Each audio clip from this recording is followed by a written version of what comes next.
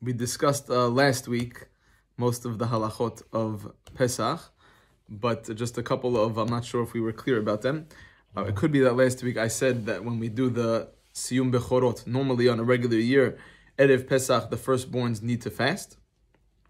I believe we explained why, because Hashem Bechvodo Ba'atzmo, God Himself is coming to kill the firstborns. So by the last Makkah, Ani velo malach, Ani velo saraf, Ani velo shaliach, Ani hu velo acher, Hashem is saying, I'm coming to do it. Nobody's above Hashem. The Jewish people might have been above the intermediaries and the angels, etc. by the first 9 Makot, but no one's above Hashem, and therefore the custom is that the firstborns fast. This year, because it's Shabbat, you obviously wouldn't fast on Shabbat. It doesn't go to Friday, it goes to Thursday. Once the potential fast is Nidche, Friday is a very special day, and therefore we basically never fast on Friday except for Asara B'Tevet. Yom Kippur can never fall out on a Friday. If I'm not mistaken, it falls out sometimes on Shabbat. But the Tanit Bechorot is pushed off. Once it's pushed off, we're not nearly as strict. But if somebody is able to be somewhere on a Thursday, this coming Thursday, a week from tomorrow, and here be Mishtatef in the Sudat Mitzvah. The idea of the Siyum doesn't have to be a Siyum. There's a Brit Milah, and you're part of the Sudah of the Brit Milah, that's great as well. The point just is that you're Mishtatef in a Sudat Mitzvah. So that's going to be next Thursday morning. Again, not as strict. Those that have the custom that even girls do fast, some do, some don't. This year, for sure, they don't have to. Quite often, when you have little kids, the father, fasts for them or would go to a siyum and be mishtatef in a sudat mitzvah for them. This year, it doesn't have to. If you yourself are a bechor, it's a nice thing to do on Thursday morning to go to a siyum and be part of that mitzvah. Another thing, I'm not sure if we mentioned clearly, we said that you need to do bidikat chametz on Thursday night, next Thursday night. You do biur chametz next Friday morning. Whatever chametz you're going to use on Shabbat, which would be for Friday night hamotzi and Shabbat morning hamotzi, you keep in a very specific place that is not going to be touched by the kids. Now you say kol chamira v'chamira dika b'shuti. You do that Shabbat morning after sof zman achilat matzah. After whatever it is, 10:25, 10:30, whatever the time might be, that you need to stop eating chametz, then you would say the kol chamira v'chamira. You would nullify all chametz that's in your house, and it is now no longer yours. So, I'm not sure if we were clear enough about those last week. The siyum is going to be on Thursday, and the kol chamira is going to be on Shabbat. Most of the other halachot we discussed, and I believe we said, but it's worth reiterating, that when it comes to preparation, you are not allowed to prepare on Shabbat for the Seder, and on the first day, which this year would be Sunday, you're not allowed to prepare for Sunday night and Monday for the next Seder night. You need to wait and make sure that the time has gone out. Motzei Shabbat, in theory, is easier here in London because we're changing the clocks on Motzei Shabbat, which in general is confusing. Many people said you should already change your watch from Friday and just remember for Friday and Shabbat morning that everything is an hour. You've skipped ahead. But that way, when it comes to Pesach and all that stuff, you keep that in mind. You're not allowed to prepare on Shabbat and set up the table. We mentioned if you're going to be checking lettuce and anything like that, you need to do that before Shabbat. You're not allowed to check lettuce, parsley, etc. on Shabbat. It needs to be done beforehand. Okay, I thought we would discuss something that is very relevant, very practical, but at the same time, not really the mitzvah of the Seder. The mitzvah of the Seder is Vigata lebincha. You need to tell over to your children the story of Sipur Yetziat Mitzrayim. You open up the Haggadah, and there's a lot of nice stuff over there that's not about Yetziat Mitzrayim. And your kids might get up and say, you know who was sitting in Bnei Brak? Rabbi Akiva, and Rabbi Tarfon, Rabbi Eliezer ben Azariah. That's all very nice, and you'll tell me Rabbi Eliezer ben Azariah. What does it mean? Harei ani kiben shimin shana. It's as if I'm 70. The Gemara on Brachot that they had taken out Rabbi Yoshua, the Rabban Gamliel from being the Nasi because he wasn't respectful to Rabbi Yoshua, and they instead put in Rabbi Eliezer ben Azariah, and Hashem made a miracle that his beard turned white. That's all very nice. Nothing to do with Pesach. It's not the mitzvah of telling over Seder night. We're going to talk now, Be'ezrat Hashem, about the parenting and the Arba Abanim. Nothing to do with Seder night. You talk about kids, you talk about the Chacham, you talk about the Rasha, you talk about the Tam, it's all very nice. Nice Divrei Torah. Talk about it on Sunday. Talk about it on Monday. But Seder night of Motzei Shabbat and Sunday night, that's a mitzvah to talk about Sipur Yetziat Mitzrayim. to talk about leaving Egypt. That has to be the mitzvah of the day.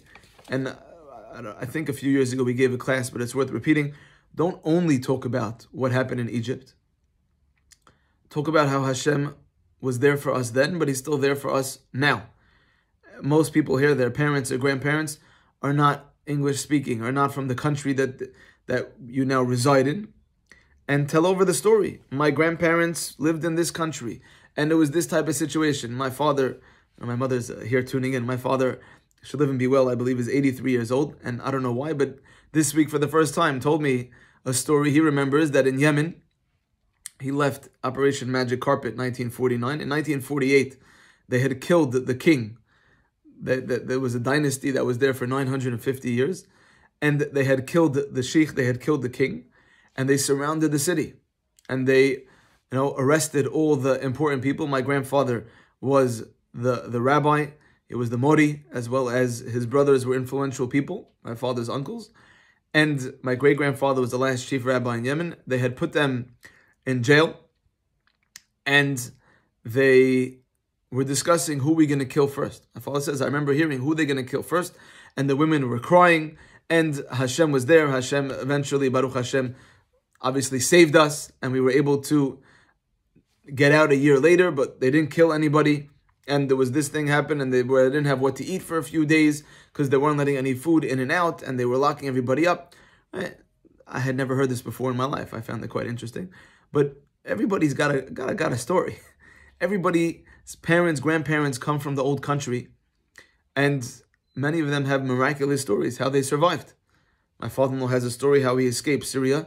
It takes an hour to tell the story. It's an unbelievable story. And we don't have time now to go through it, and I wouldn't do it justice as well as he does. But everybody's grandparents pretty much has a story. Where they came from. They came from Russia, they came from Poland, they came from Morocco, they came from Yemen, they came from Syria. Tell over to your children those stories. I think I mentioned, but it's worth repeating.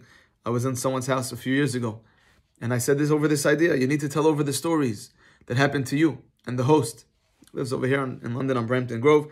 He said to me, I know which story I'm going to tell my kid. Rabbi, you're right. I'm going to tell them the story that happened to my grandfather. I said, what's the story that happened to your grandfather? He said, my grandfather was a big guy. This guy himself is a pretty big guy. He says, my grandfather was a boxing champion. I have his medals upstairs in the house. And he was a soldier in the British Army during World War II.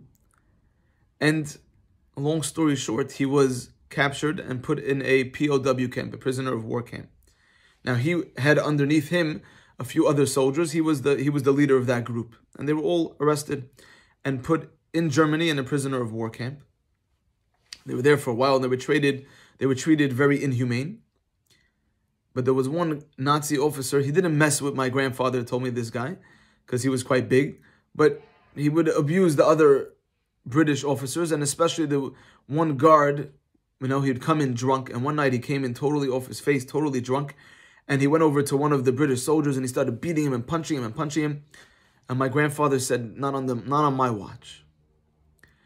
And he gets up, and in one punch, he knocks out this Nazi officer in Nazi Germany. So they then bring my grandfather to the general, and he says, what are you thinking? How can you knock out a Nazi officer? He says, you know what it's like to have people being there for you and working for you, and you being their leader? What your soldier was doing is against the agreements of what it means to be in a prisoner of war camp. And if you would have seen that, you would have done the same thing. They send him out. And one of the soldiers that was accompanying this man's grandfather, Jeremy's grandfather, back to the barracks, said, look, while you were waiting outside, I got the order that we're supposed to come in at 2 a.m. and we're supposed to kill you. We can't have it that the British officer assaults a German. He says, I've been watching you, and you're an honest man, you're a fair man. What my fellow soldier did was wrong. I'm risking a lot here, but you see that gate over there? I'm going to open that gate. Make sure you're out by 2 a.m. Jeremy says to me, my grandfather, doesn't know, is this a trick? Is this not a trick? But he seemed quite honest. He didn't sleep that night. At 1 a.m., he sneaks out, he risks his life, and he goes to the gate, and Baruch Hashem, the gates open. He escapes into the forest. Thank God there were no mines, no landmines. He escapes into the forest, and there he meets some partisans, some other soldiers who were fighting against the Nazis. Because he was in a POW camp and he was malnourished, they took him to the other British officers. They put him on a boat back to England. He says to me, that's where my grandfather met my grandmother. She was a nurse on the boat. She helped nourish him back to life. He was in England, and then eventually he gets better and he gets sent back to the war, and he was able to take down many Nazi officers. He says, it's a miracle. I said, does your grandfather know that soldier's name? He says, all he knew was that name was, I think it was Boris. I don't remember exactly what he told me. He says, and that's all he knew, one name, a first name. Somehow, and this is not nowadays with internet, in the 1980s, he tracked him down. He flew to Germany, and they met each other. They didn't speak the same language. He cried on his shoulders, and he gave him a nice reward for saving his life. Everybody's got a story. Not everyone's story is as dramatic as that one, but everyone's got a story. Where their family came from. Talk about how Hashem was there for us.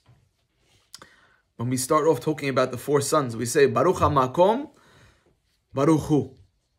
We talk about how Hashem was there orchestrating the whole thing. Baruch HaMakom, Makom representing the space. Hashem is all of time and space.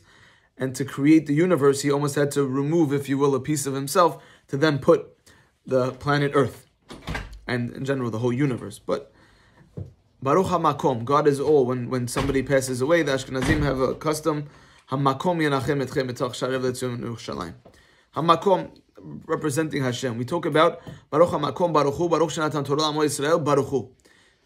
Keneged Arba'a Banim Dibra Torah. The Torah talks about and talks to the 4 sons.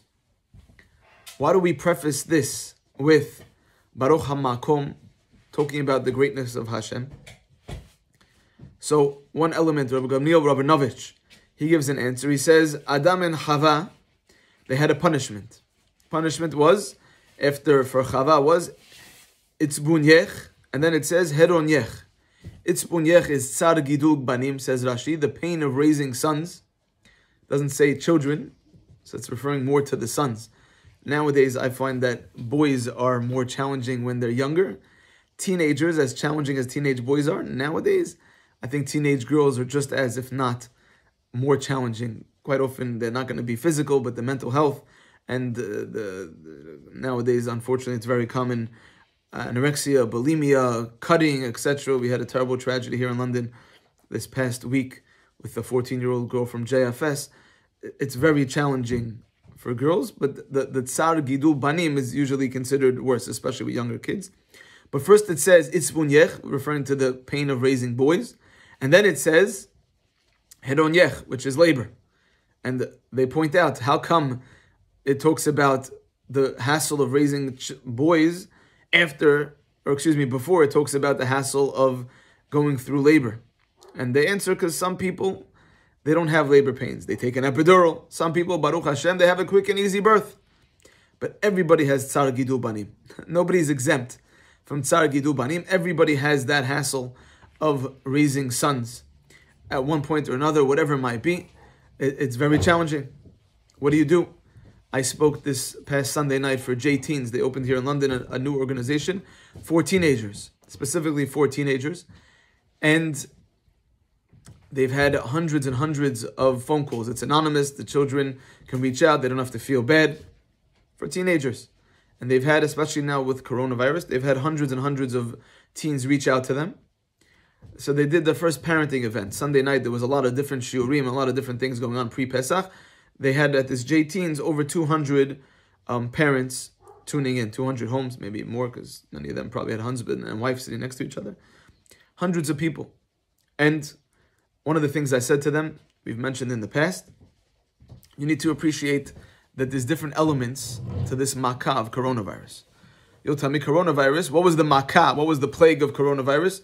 That we lost some amazing men and women. We had some korbanot. That's one element, but there's a lot more to it. We see in the Haggadah, and we might have mentioned this recently, that it says that there was in Egypt 10 plagues, and Khartoumim said, Etzba Elokim, the finger of God, And by the sea, there was the Yad Hashem. So whatever you had in Egypt, times it by 5, which means that by the sea, there was 50 miracles that happened. I have a book that I highly recommend called Let My Nation Go. And over there, one year, my kids were getting a bit bored. Pesach, so I said, whoever can memorize all the 50 different miracles that happened by the sea will get a prize. And Baruch Hashem, my older two were able to remember all 50, the younger ones 30, and then 10, depending on their age. So times it by 5. In Egypt is the finger, and the splitting of the sea, there are 5 times as many. But then come the rabbis and say, no, in Egypt there weren't 10 makot, there was 40 makot. Comes to the Rabbi Akiva, says there weren't 40, there were 50 makot, which therefore means by the sea there was 200 or 250. Where are they getting this from? Where are they getting this from? It says straight out that there was 10 makot. Everybody knows, every little kid knows that. 10 makot, the makot, 10. So I saw both Rabbi Shimon Schwab and Rabbi Victor Miller give the same answer. Of course, there were only 10 makot. So what does it mean there were 40 or there were 50? The makkah of dam is the makkah that they didn't have anything to drink. But besides the makkah of dam that they didn't have anything to drink, they also have the element that they didn't have what to eat. Because a lot of what they ate in Egypt was fish. Not only that, the fish all died and all of Egypt stunk. So you have that mental health that it's very hard to breathe because the whole place stinks like fish. And then they also had, the Torah tells us, they tried to dig wells to find some clean water. There's the back-breaking, painstaking work of digging wells. There's the mental health of most of the plagues, wild animals, that every time you hear an animal, now suddenly you're petrified, it's trying to get me. There's the makkah of coronavirus, but there's many sub-elements. But why do we start with Baruch HaMakom Baruch Hu? Everybody's going to have Tsar Gidu Banim. That's one element. But another element is understanding that, you know what, you might look at certain people and say, wow, their kids, their grandkids, angels. My kids, my grandkids, Vildachayas, they're crazy, they're bouncing off the walls. They're impossible. Every kid has their time and their place.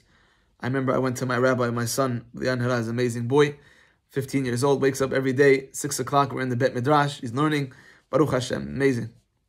But when he was a little kid, I remember I went to my Rebbe, Berkowitz, I'm like, what do I do with my kid? He's nuts.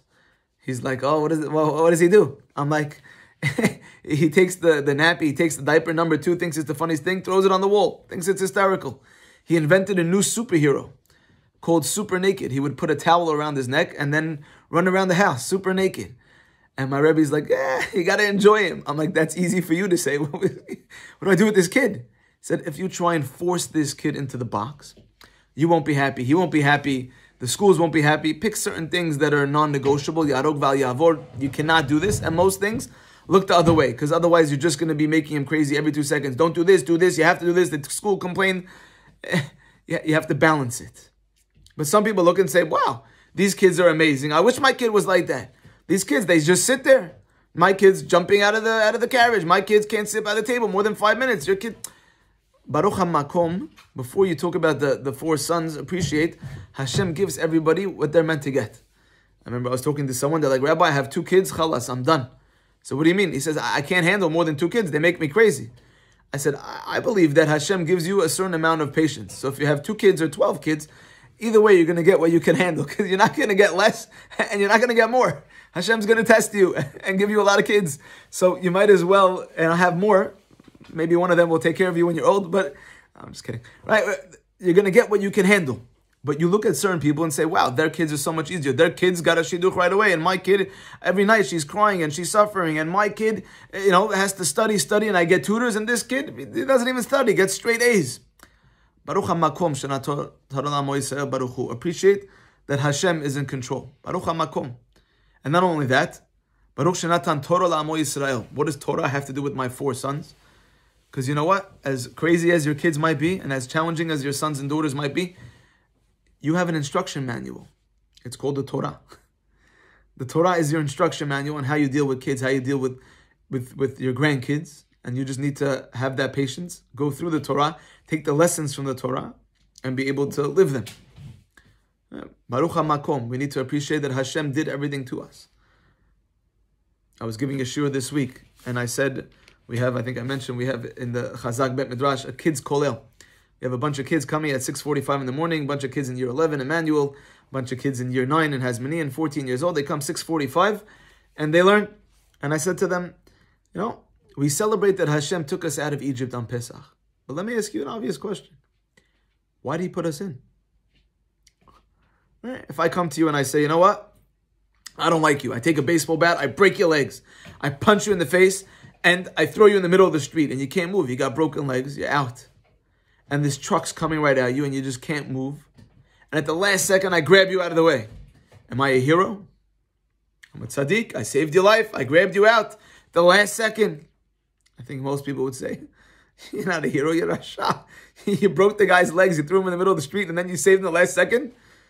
It's not a hero. Hashem, wow, we're on the 49th level of Tumah, and at the last second, God, you took us out of Egypt and you saved us. You know what, Hashem? Don't do me any favors, don't put me in Egypt, and then you won't have to save us. Hashem says to Avraham Avinu 400 years beforehand, your children are going to be foreigners, they're going to be in a different land that they're not welcome, and they're going to be persecuted, and then they're going to go out. Don't put me in, and then you won't have to save me. What's going on over here? So our rabbis tell us this is called Kur Har Barazel. The going through of the suffering and the pain in Egypt is known as the molding of the metal. Somebody's making a sword. What do they need to do in that sword? They need to take that sword and then you put it through fire and you're able to shape it. If you want to shape gold, you need to melt it a little bit and then you can form it. Hashem says, Avraham Avinu, you're amazing. You passed all these tests. But that's you. What about your kids? When Hashem chooses Avraham Avinu, he says, I know that you are going to command your children afterwards. That's why Hashem picks Avraham Avinu. Because he's going to make sure to instill it in his kids. But when Avraham Avinu, some commentators say, when he asks Hashem, how do I know that my kids are going to... He's not questioning God. He's really questioning the kids. How do I know that my kids will follow my footsteps? Maybe 1 generation, 2 generations. How do I know that my kids will last 400 years of being slaves and beaten and whipped and still be able to come out as Jews? Why does Hashem do this? Because Hashem says, I need to make sure that your children are going to be able to be the best people they can be. So I need to put them through the fire. When you talk about Avraham Avinu, we've mentioned many times. Avraham Avinu, Yitzchak, Yaakov, Yosef HaTzadik, Moshe Rabbeinu, David HaMelech, each one's life was more challenging than the next. Each one had a very, very, very hard life. If we were to say who needs therapy, each one needs more therapists than the next one. Avraham Avinu, he's a little kid, his father turns him into authorities, he gets thrown into a fire, and Nimrod's trying to get him, he has to live in a cave for a while, he has all these questions as to the validity of God or the different gods, and then he can't have kids for many years, and then he's told go, and he doesn't know where he's going, then he gets there, then there's a famine, and then his wife gets kidnapped when he goes down to Egypt, and then he has to go to war to save his nephew Lot, and then he's told to do a circumcision, then he has to kick his son out of the house. Problem after problem, headache after headache. Yosef HaTzadik's a little kid, and his mother dies, and then his brothers bully him, and they hate him, and they want to kill him, and then he gets sold as a slave, and then he's accused of rape, and then he's in jail. Poor guy. There's so much therapy he needs. Why does Hashem do this? And we've mentioned many a times, but it's constantly worth repeating. And especially at Seder night, it's worth teaching this to our children and grandchildren. The greatest men and women in Judaism, it's not because they were great that they got tested. It's because they got tested that they were great. Hashem says, I'm going to take the Jewish people and I'm going to put them through the ringer and I'm going to mold them and I'm going to form them. They're gold, but they need to be shaped so that they can be servants. They can serve Hashem. Now that you know what it means to be a servant, you can serve Hashem properly. Anochi Hashem Elokecha asher tzedichem eretz Mitzrayim mibet avadim. First commandment, I am Hashem your God who took you out of Egypt from being slaves, because you were slaves there and you're still a slave. Just now you're a slave to me, says Hashem. That's what's going on over here. Hashem is forming us. Baruch HaMakom, before we can even discuss the Arba'ah Banim, we need to appreciate, why did Hashem do this?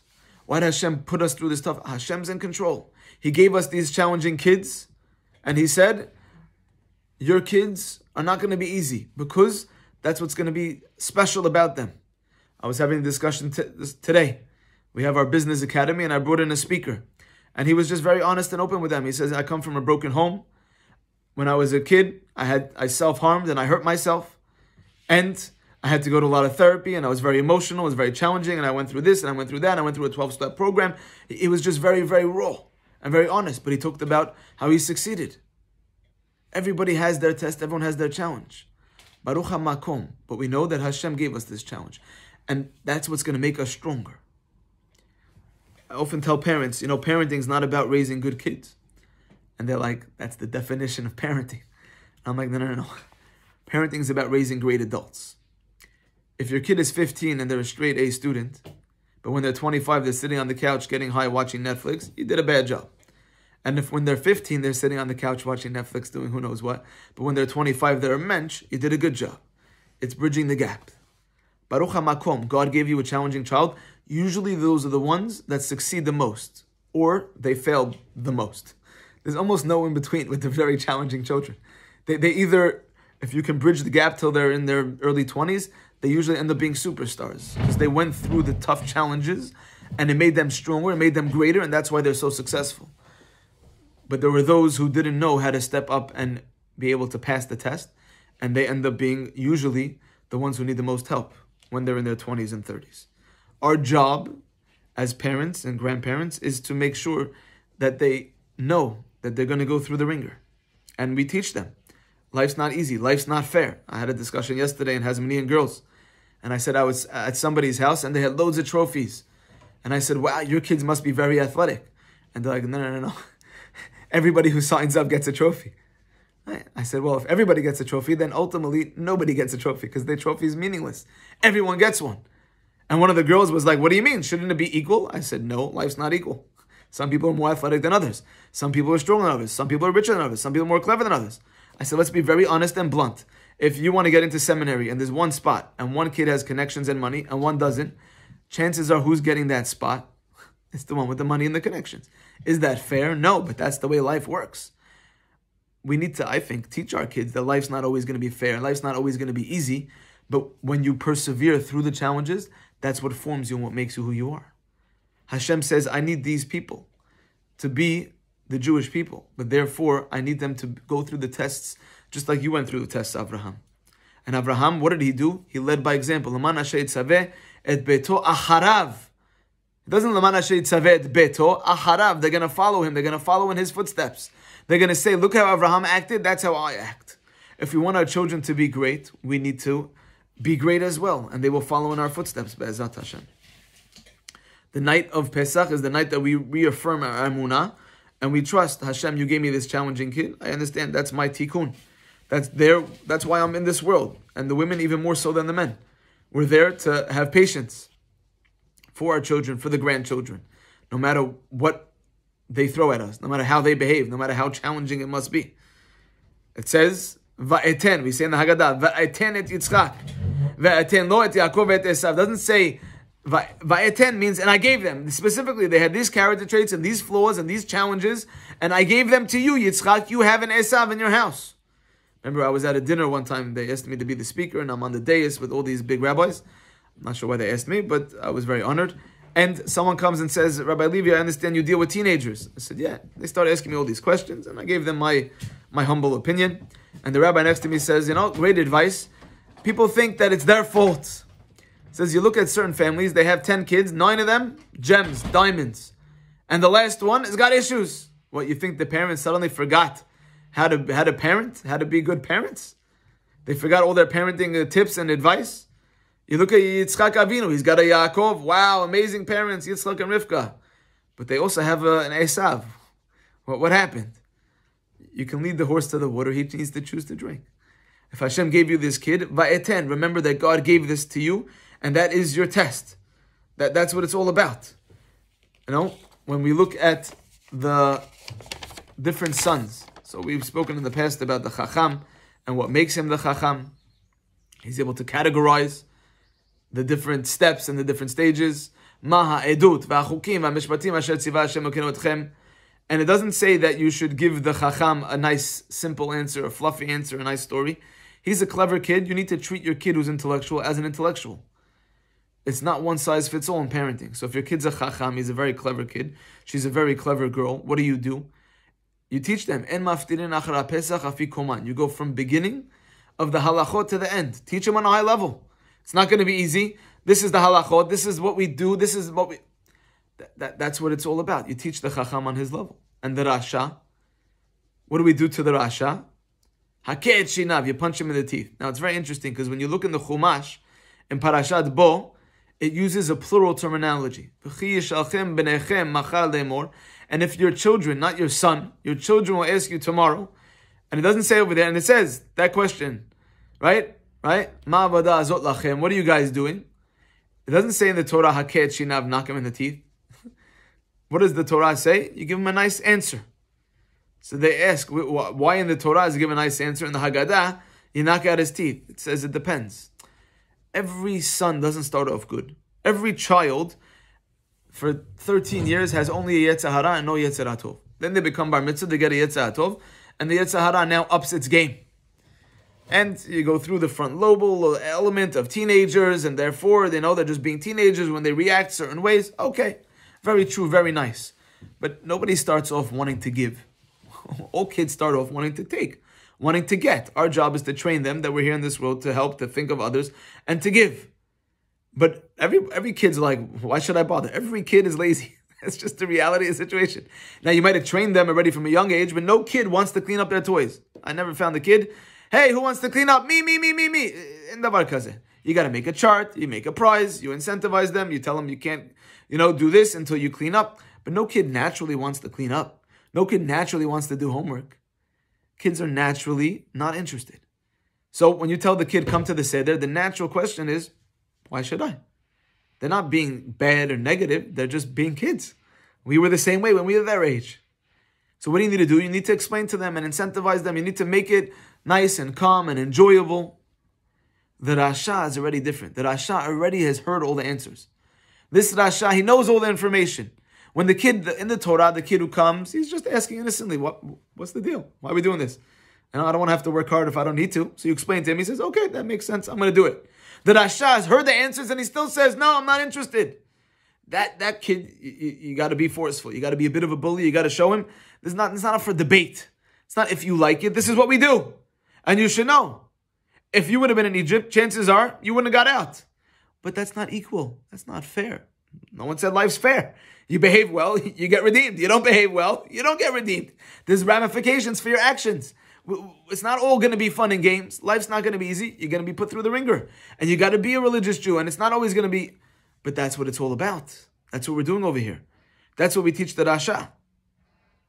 We say in the Haggadah, Arami oved avi, and Lavan bikesh laharog et hakol. He wanted to He wanted to eradicate everything. Now in the Torah, it tells us straight out that Paro wants to get rid of the Jews. We don't see anywhere that Lavan wants to, at the end, when Yaakov is leaving with Rachel, Leah, and the kids, then Lavan says, hey, Abanim Banai, they're mine, you can't take them. But otherwise, we don't see anywhere that Bikesh Lavan La'akor et hakol, that Lavan wants to get rid of the Jewish people. So I was listening to Shur from Rabbi Mansour, which is where I heard many of these ideas, and he said, beautiful. For 20 years, what's Lavan doing to Yaakov? He's playing games, and he's playing mind games, and he's tricking him, and he says, you're going to work for this one, and then he pulls a switcheroo, and he marries that one. And the whole time, you're going to get spotted, you're going to get speckled, you're going to get striped. Every time they make a deal, he changes the deal. Because what does Lavan want? He wants Yaakov to get angry. He wants Yaakov to freak out. He wants Yaakov to start screaming and cursing. And then, that will ruin the chinuch. Because chinuch is only, your kids see how you act, and then they follow suit. Lavan's hoping if I make Yaakov lose his cool, I make Yaakov into someone who's dishonest, then that's it. There's not going to be any Jews. There's not going to be a perpetuation of the legacy of Abraham and Yitzchak, because the kids are going to see, my daddy, he screams, my daddy, he curses, my daddy's not honest. So I'll do everything I possibly can to make Yaakov crazy and ruin Yaakov. And that is Bikesh Lavan La'akor et hakol. He was trying to get Yaakov to get upset. And at one point, he even does. Yaakov gets upset. He gets upset. But that was already when he was leaving. Yaakov comes to Rachel and Leah and says, I don't look at your father the way I used to. His face is different. We've mentioned in the past. I used to look at him, and think he's a thief. Now I think, good businessman. I got to get out of here. Otherwise our kids will end up being Ramaim, will end up being thieves and conniving people that aren't emet, that aren't truthful. Yaakov Avinu lived the life, and therefore his children followed suit. That's the way it works. Now there are exceptions. You're gonna have a Yitzchak and a Rivka who sometimes have an Esav. True. And you might have a good person that has the Rasha, that's negative, that's down. Sometimes it's not the parents' fault. Quite often it is. But sometimes they weren't able to adjust. They're good parents, but they thought everybody goes to the same school. And they thought everybody gets the same situation. No.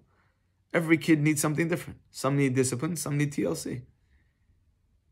Some kids need to be treated very intellectually. Some kids, they're not especially intellectual. Treat them as such, even if the other kids are more intellectual.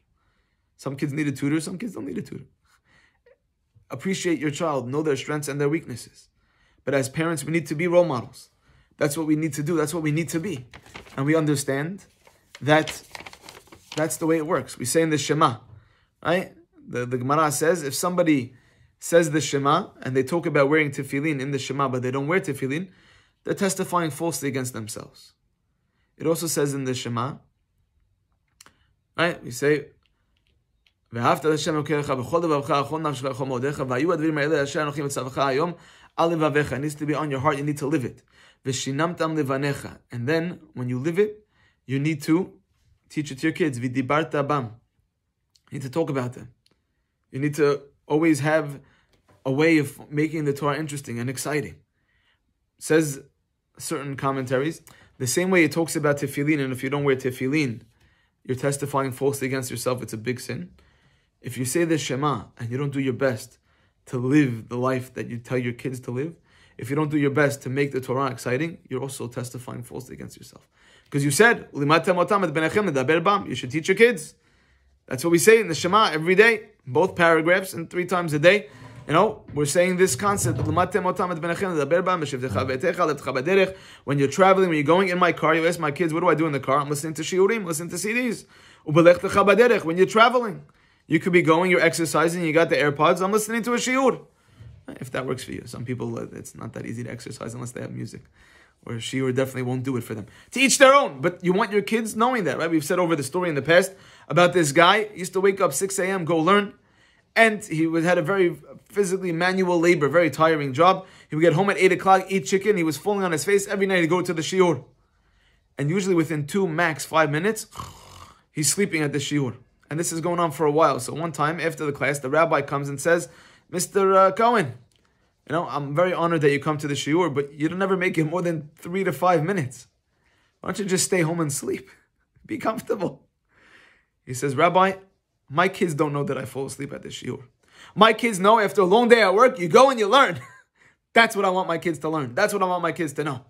They might not be as tired as I am. My kids, the rabbi was blown away. He says, no problem. I'm going to start bringing you a pillow. You want to sleep? You sleep. Do whatever you got to do. But it's amazing that you want to come because you want to teach your kids. That's what you do after a long day. This kid's kolel. I don't expect any of these guys to be rabbis, but I want them to know. You wake up, you learn, you pray, and then you start your day. So if I have to bribe them a little bit and they're getting a couple of pounds every day to come learn at 6:45, great. Because we're training them. We're teaching them. You give your kid tzedakah. Every day he puts in the pushka. Why? He's a kid. He's giving money. He puts it in. That trains him that when he's 25 and 30 and 40, they go around and you give tzedakah. It's what you do. They ask for money. You help out as much as you can. There's nothing to think about. It's innate nature. My parents did it. I do it. There's a story with Reb Elchanan Wasserman. There was a very wealthy man in the 1920s called Mr. Dennis. And he gave a lot of money. Unfortunately, in the Great Depression, he lost a lot of his money, or most of his money. But Reb Elchanan Wasserman told the story that one time it was raining and it was very muddy.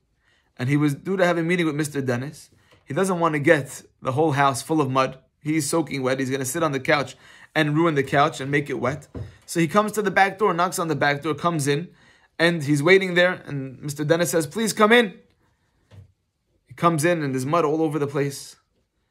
And Mr. Dennis says to Reb Elchanan Wasserman, I don't understand. Why'd you come through the back door? He says, I don't want to get mud all over the place. Mr. Dennis says, no. You don't understand how hard I've worked. You need to come in the front door. You need to get mud everywhere. I want you to sit, not just on one couch, move from one couch to the next, get them all wet. Reb Elchanan says, what? Why? He says, I want my kids to know. Respect for rabbis, kavod Torah, comes before mud and respect for your carpet and before respect for your couch. So do me a favor. I've been doing my best to train them to respect Torah and respect rabbis. You coming through the back door makes it seem like, oh, the rabbi, he's the back option. Really, it's not ideal. He comes through the back door and, I don't really want him in my house. You walk through that front door. I'm going to call my kids. He calls the kids down. Rabbi Chanan comes 2 minutes later and the kids, they're like, there's mud all over the white carpet. He sat on one couch and then Rabbi Chanan went to sit on the other couch and the other couch. And Mr. Dennis the whole time has a big smile. The kids are looking. How's dad going to react? And he's got a big smile. Why? Because he wanted to teach his kids. Don't just listen to what I say. Look how I act, and you need to act the same way. How I treat the rabbi, how I treat the Bet Knesset. Follow what I do, not what I say. You need to say, but you need to live as a parent. When you have the Rasha, if he's still there, you got to be tough with him. You got to tell him that life's not easy. Life's not always fair. But you need to up your game. You need to treat a bully like a bully and step up to the plate. And if you have a tam, you have a simple son, you treat him simply. Speak his language. If you have a she'ena yodea lishol, some people, they have a special needs kid. He also comes to the Seder.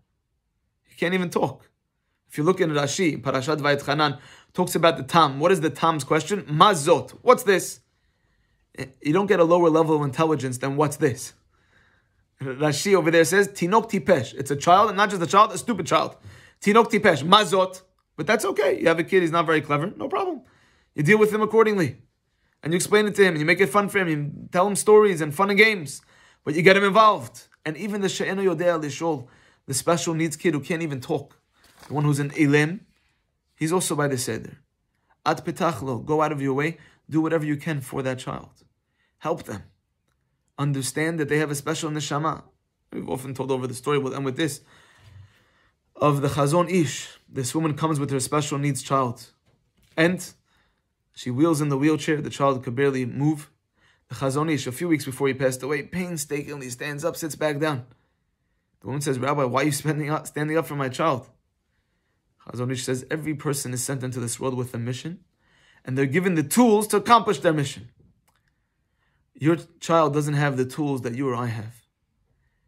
Your child has a very holy, very, very special neshama, and just needs to do a very small mission. Such a holy neshama I shouldn't stand up for. This she'eno yodea lishol, this special needs child, also bring him to the Seder. Understand that he has a role to play as well. And at petachlo, you go and do everything you possibly can to help this child, to be there for this child. Understand this child is a very holy, special neshama and needs to be treated accordingly. It's not a hassle, it's a privilege. And again, it's easy to say, especially if someone doesn't have that type of child, but ultimately, it's a privilege. I was talking to a friend of mine, he has a special needs brother. He said, everyone I've spoken to that has a special needs sibling has said how they bring the family together, and it might be challenging, but they make the family stronger, better, a tighter knit family, and in general, just it makes us the family that we are, having this child, that everybody has their role to play and help out and do whatever it is. At petachlo, you get involved. Some say at is referring to the woman, some say not. At petachlo, your job is to get that child involved. Each child is a test, but baruch hamakom, the special needs child is a test, and the stupid or simple child is a test, and the rasha is a test, and even the chacham, the very intellectual child, especially if you're not intellectual, now you need to know how to deal with this child that doesn't speak your language. And if you are very intellectual and your kid's just a simple kid, and you want to get him these top tutors and have him go to Cambridge and Oxford, and that's just not their thing, it's challenging for you. You know, I don't want, this kid is not doing what I always foresaw and dreamed. Doesn't matter what you dreamed. Va'eten et le'Avraham et Yitzchak, va'eten le'Yitzchak et Esav Yaakov. You got given this child that has those strengths and those weaknesses. You need to adapt, and you need to be there for that child, and it's not easy. Baruch hamakom. Remember, Hashem did this for a reason, and Hashem put us in Egypt for a reason, to put us through the ringer, the kura barzel, to form us, to make us who we are. Moms, especially, much more than the dads. They're there, they're involved, they're doing, and they're killing themselves, and they have the headspace. Most dads have no idea their kids' birthdays, and they have no idea when's the last time they went to the doctor and if they got their shots or not. That's the mom. And know who's your kid's friends, and who has play dates, and who's upset, and who he gets along with, who she doesn't get along with. That's the mom. She knows. At pitachlo, your job is to get involved as the moms and the grandmothers, to be there for them and appreciate, as challenging as it might be, and especially now with coronavirus. Ultimately, Baruch HaMakom, we know that Hashem did this for a reason. He runs the show, He has a plan, and ultimately it's just going to make us stronger. It's not because they were great that they got tested, it's because they got tested that they were great. Wishing you all Chag Kasher V'Sameach.